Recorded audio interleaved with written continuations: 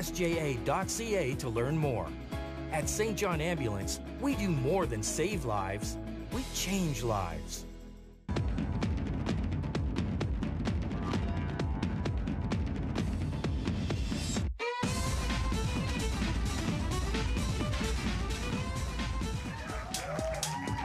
Hey guys, how are you doing? Welcome, welcome. This is Out of the Fog, and if you're tuning in for the first time, this is a local matter show that goes across the province where we bring all the movers and shakers from all the different industries, for entrepreneurialism, artists of every kind, people who work in community, and the goal is to expose all the exciting things that they're doing with you guys watching at home, so maybe you will get up off that couch and do something sexy yourself. And where would I be without the one and only DJ Slim Macho to my left? How are you? Speaking of sexy, I know. I know, right?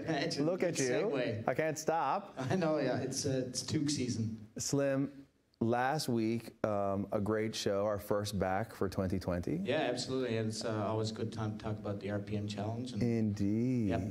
I know, it's so cool, actually, because I will say that the RPM challenge has brought so many award-winning Newfoundland musicians to the world. Yeah. Brianna Goss being one. Right. And she's won so many awards and is doing so many great things. And she started by doing a simple little RPM album during the dead of winter. I know, yeah. I'm making myself sort of do it this year. Like I'm allowing myself to let go of any self-judgment and just do something, and who knows where it'll lead.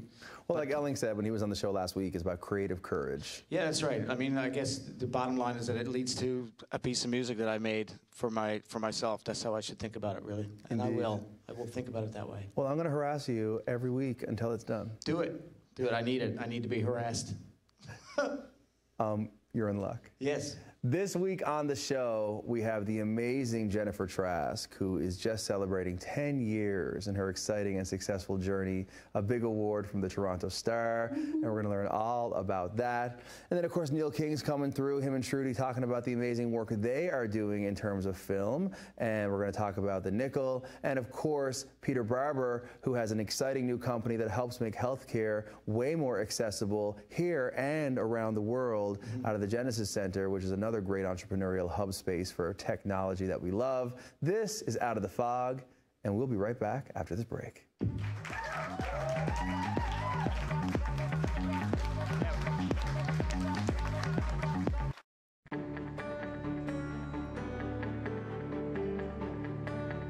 You're watching Rogers TV, St. John's. Add some to your life. Let's go. CTV Sci-Fi Channel free preview is on. I'm bringing the party to you. The hell are you doing out here, Picard? Saving the galaxy? Fancy a trip in the box? The crisis has begun. I am attempting to save the multiverse. Explore our universe. Engage. CTV Sci-Fi Channel free preview on now.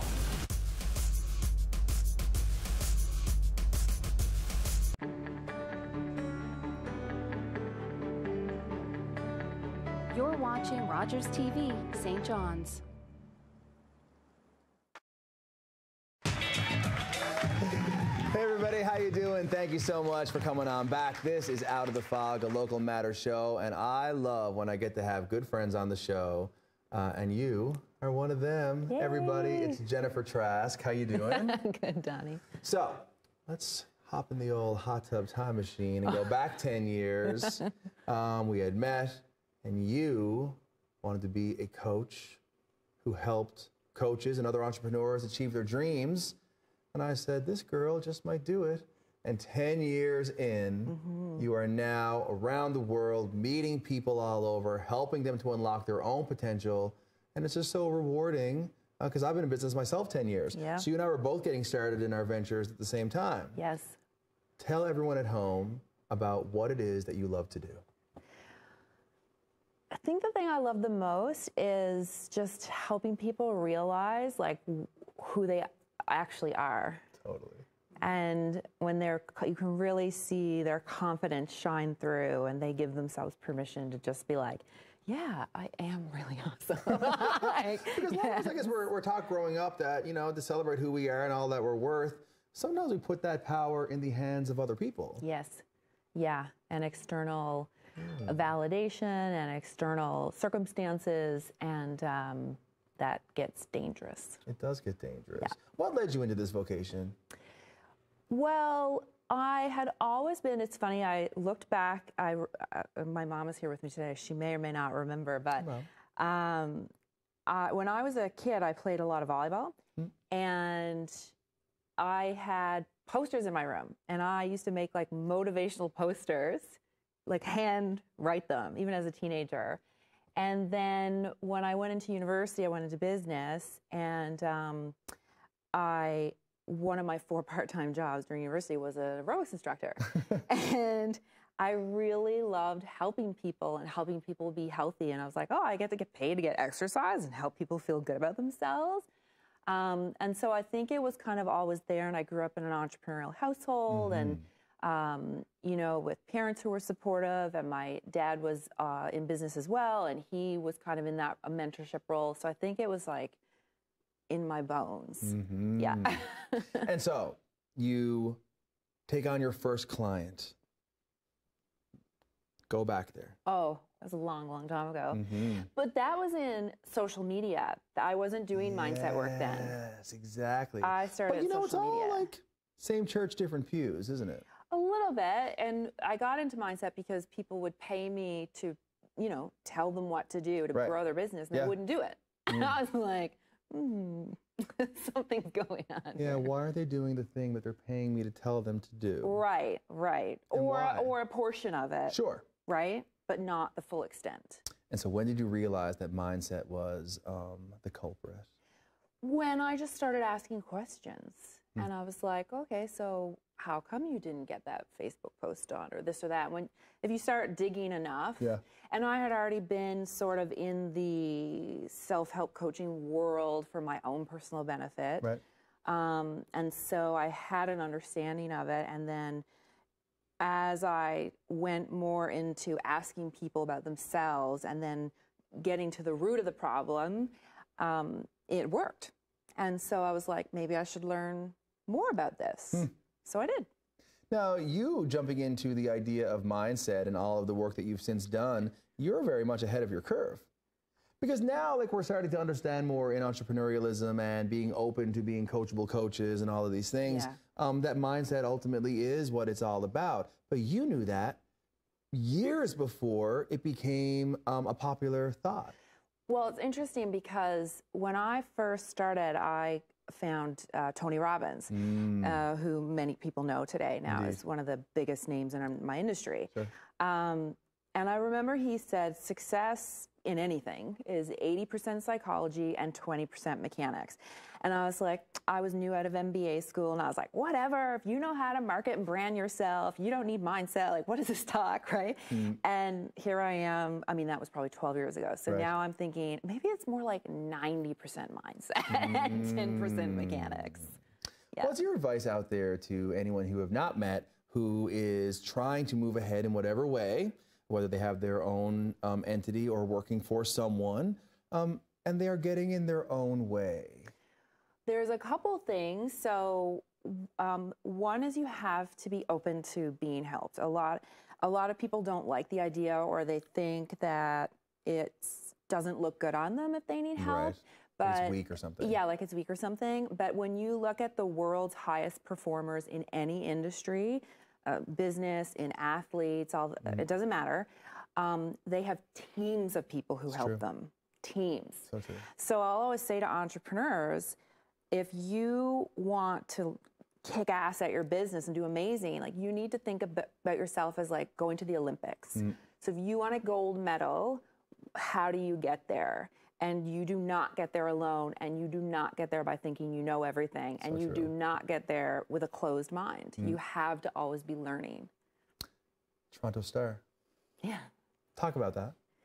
Well, I had a client / friend of mine nominate me. The Toronto Star did these awards of the best of in Toronto. And then it was voted on by the people, and then I won. Like, can we have a round of applause for this? That's incredible. Toronto's like the big smoke. That's like where you really feel your Canadian superpower is, if you're brave enough to be there. And for you to win that award, what does that mean to you?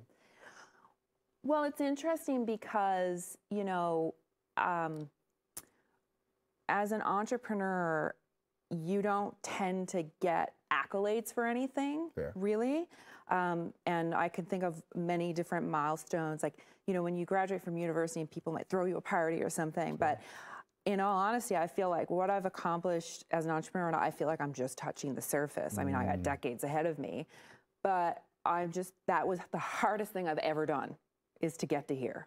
Wow. Like ever. So to have an award with that kind of recognition is kind of nice. It is nice. You deserve it. Thank you. For our final moment, what's next?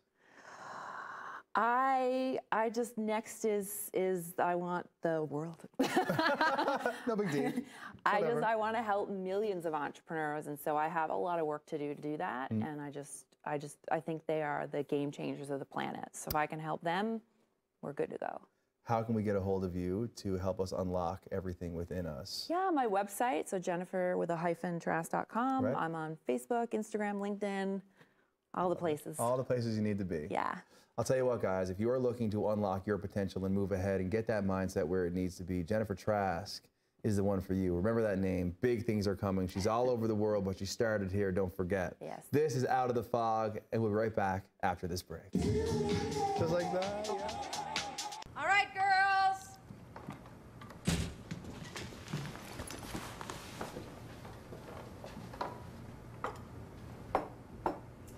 Mom, you said it's played again.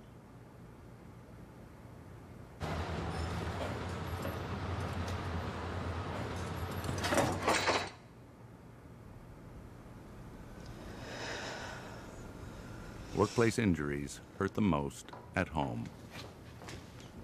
When my legs get stronger, I want to play basketball, volleyball, I want to run. I was sick when I was a little baby. I had meningitis. Even after they did the amputations, they said that it was likely he would not make it. To now, you throw him on that bike and off he goes. My bike helps me get my legs stronger. Without the ramps, being able to afford his limbs and devices would be difficult. Thank you for helping me get around.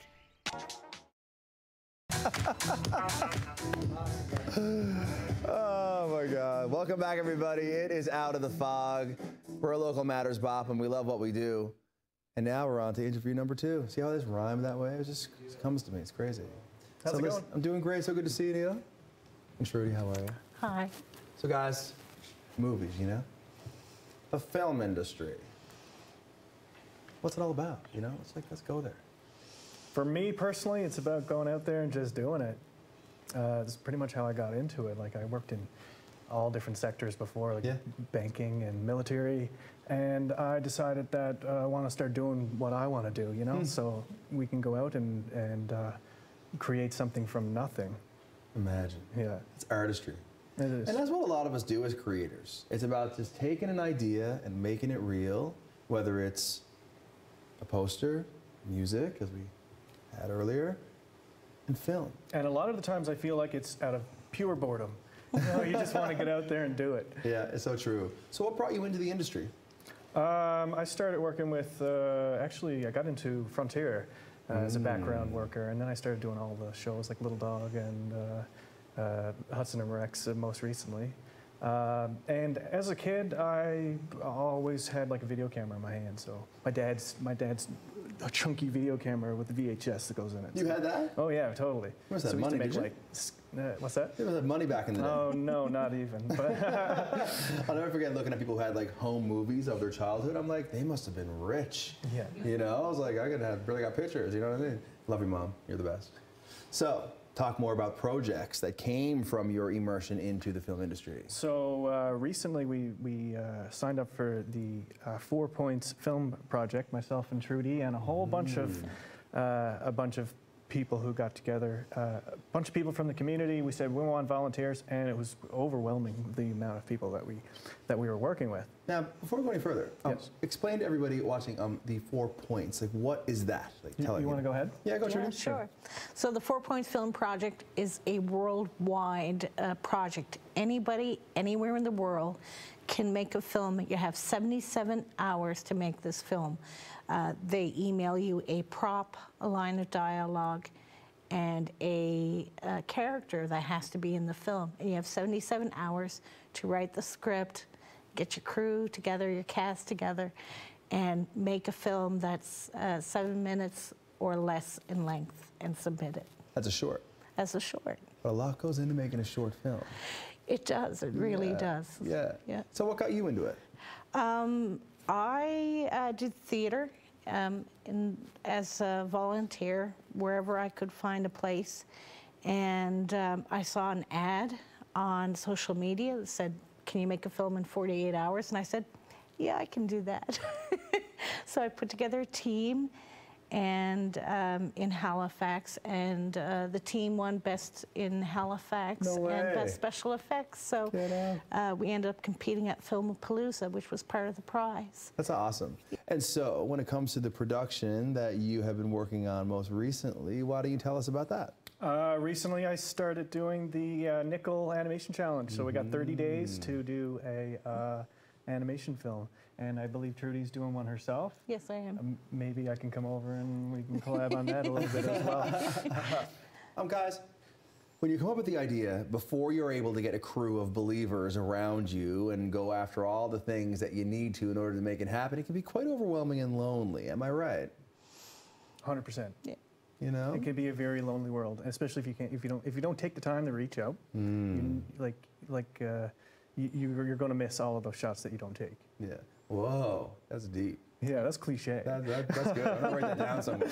I'm gonna put it on a mug, I think, or maybe an internet meme. Our thing was teamwork makes the dream work. Oh wow, That's how you're we got really serving it up hot now. Thank you so much. Thank you for all of these adages, these sage pieces of advice. So how close are you to completing the project that you're into now? The animation challenge. That's a thing, right? You never actually know. It could be, I feel like it's pretty much done, but I'm going to look at it over the next month and be like, no. I have people coming in with, like, Jake Delaney is going to come in and help me from Catching Amistad Productions. He's going to do some film work with me because it's really hard to film yourself. Fair enough. So I'm taking care of all the animation stuff and the storyline, and he's going to help me do that. Let's talk about the Nickel and how instrumental that organization has been in helping you guys having a stage for you to show the amazing works that you're doing. Talk about the Nickel Independent Film Festival in your own experience. Personally, I love it. The first time I did it was this summer for the Comedy Challenge because I consider myself to be somewhat of a comedian. It doesn't really pay the bills, but it works out sometimes. Feeds the soul. Yeah, it feeds the soul. It does yourself good. It does. And what about you? Do you think that you will be airing the work that you are doing in any film festival or showing types of opportunities upcoming? Absolutely. I put just about everything I create into the various film festivals. And I'll put it out on social media, get feedback from the communities to say, oh, hey, you know, you filmed at Lunderkin's Barber Shop, we'd be available to if you want to film here, you know, and I want to hear stories. I want to hear from people and just, you know, give me the stories or give me ideas, you know, anything that is especially Newfoundland and Labrador oriented, you know, so that we can get it out to the world. I think it's amazing. I'll tell you what, guys, in our close moment here, I think it's so amazing that we are lucky enough to have artists of every kind who come together, whether it's film, photo, or otherwise, to help tell stories about us and our own journeys and to share those with other people. I can't think of anything more rewarding. So thank you so much for the work that you do and the countless hours it takes to make a film come together. If people want to get involved, where can they get at you online to get involved in what you're doing? How can they get at you? You can contact me at my Instagram account. It's right here on the bottom of the screen, probably. Am I doing this right? It'll show up now in the next second for sure. What about you, Trudy? They can email me at phoenixproductions@yahoo.com, or they can find me at on Instagram or on Facebook. Can't wait to see what you guys do next. Big round of applause for our film lovers. This is Out of the Fog, guys. We'll be right back after this break.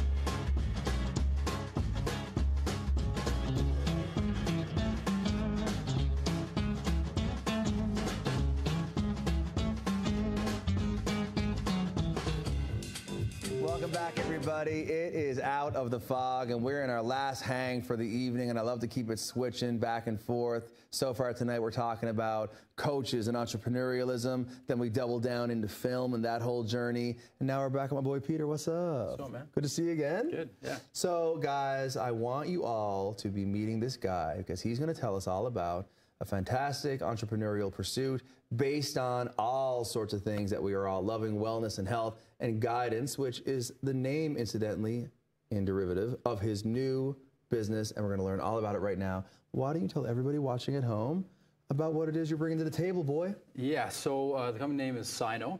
So we're a virtual healthcare platform. What we do is we work with companies, and our mandate is the accessibility of healthcare. So accessibility can be defined different ways. So some people define it solely by geography, which here in Newfoundland, that's a big issue. Sure. But it's also defined by time. So for example, if you have to wait 2 weeks to go see a healthcare provider, or if you have to wait 6 months, 8 months to see a healthcare provider in some cases, is that truly accessibility? And we would argue no. Right. So our mandate, first starting with corporations, is to help employees have better accessibility. That's wild. Yeah. And I guess you're right, because, you know, we're lucky where we are in the middle of the, you know, St. John's area. But the rest of the province might not have the access that we think that we do. Yeah, I mean, the reality is it's not just a Newfoundland problem. We've talked to companies in Manitoba and BC, Northern Ontario. The accessibility issue is pretty widespread. And so without the idea of virtual and being able to connect these providers regardless of where they are, it's just not going to happen. Yeah. Talk to me about what led you into this idea and your evolution in the industry of fitness, which you've been in for quite a long time, right? So why don't you lead us back to what your first foray into wellness as an industry was, and then we'll go forward. So I'm a kinesiologist by education, so I've been in the health and wellness sector for a while. That's right. This all really actually started with my wife is from Triton, which is a beautiful town there in central western side Newfoundland. And we were there, we were talking to her grandmother, and her grandmother needed some physiotherapy. And the sad reality was the nearest physiotherapist was an hour-and-a-half drive away in both directions. Wow. You know, she needs to have appointments 2-3 times a week, and that's just not a reality, particularly in the wintertime. And that really got my mind thinking about accessibility and about why have we not solved this yet. Every business I've been involved with to date has always been brick and mortar and actually offering services, which is great. Right. But when you start thinking about accessibility, then it changes. And I've run into other cases then where, you know, people needed to see a healthcare provider on the weekends, be it a doctor or be it a mental wellness counselor. We talked to many people up in Labrador, and the accessibility of these types of providers, nutritionists, whoever it might be. Healthcare providers right now, accessibility is limited. So we figured we got to solve this, and we can bring everybody on one platform, a secure platform to connect people with live stream video, secure messaging, document sharing. Then we can actually bridge that gap. So what do you do? How do you get it from idea into the site that we now have? Yeah, so end of the day, it's about support.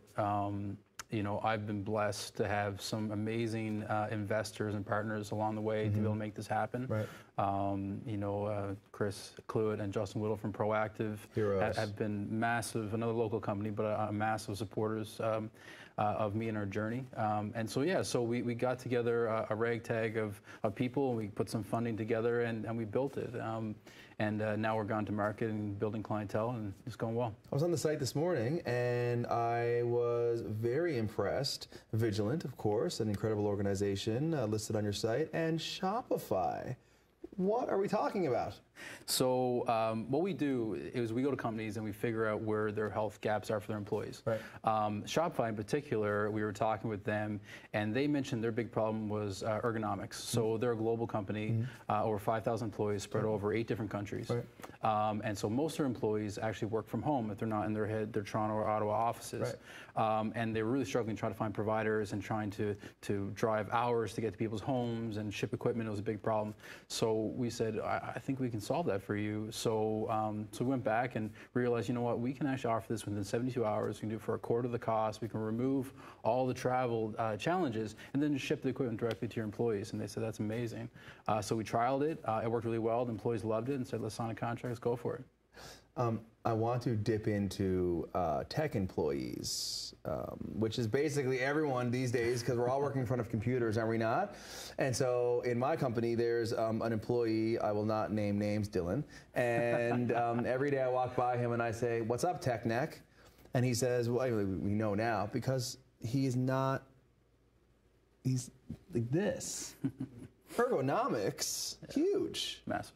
Yeah. I find it so impressive that you, as a company out of here, are able to help employees with ergonomic, health-related offerings all over the world. How does that make you feel? Amazing. Like I said, the mission, we had a company retreat there over the summer, and we wanted to figure out what was our mission, what made us actually get up and go to work every day. Right. And what we came to is this all comes back to accessibility of healthcare. Regardless, musculoskeletal, mental health, medical health, whatever it might be. In this case, is ergonomics, so that's muscle and joint health. Sure. But our mandate is to help people, and the people that cannot normally get accessibility, if we can bridge that gap with our platform, then we're doing our job. What's next for you? Next is just more growth. You know, we're building out the platform. We're constantly adding more features, more capacity, more and different types of providers that we're looking to branch out onto the platform. So it's going to be exciting. Yeah, we're looking forward to it. Big year ahead. Yeah, 2020. No deal. I'll tell you what, there's lots of companies all over the province that could use what it is that you guys are selling. How do we get at you online to learn more? Really, the website is the best way, so www.cyno.ca. That's great. I'm really thankful that you came on the show. I'm excited about what you're doing. Buzz, round of applause for our boy. Thank you. Thank you so much. So guys, we are out of the fog. Thank you so much for tuning in this evening. Until next time, we'll see you soon. So this is...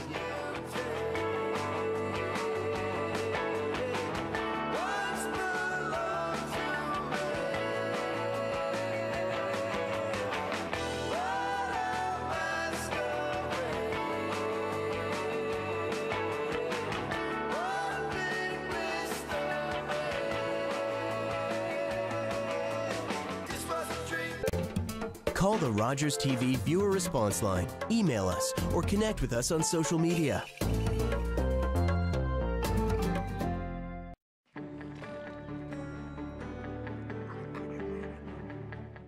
Queer people were usually not the ones at the forefront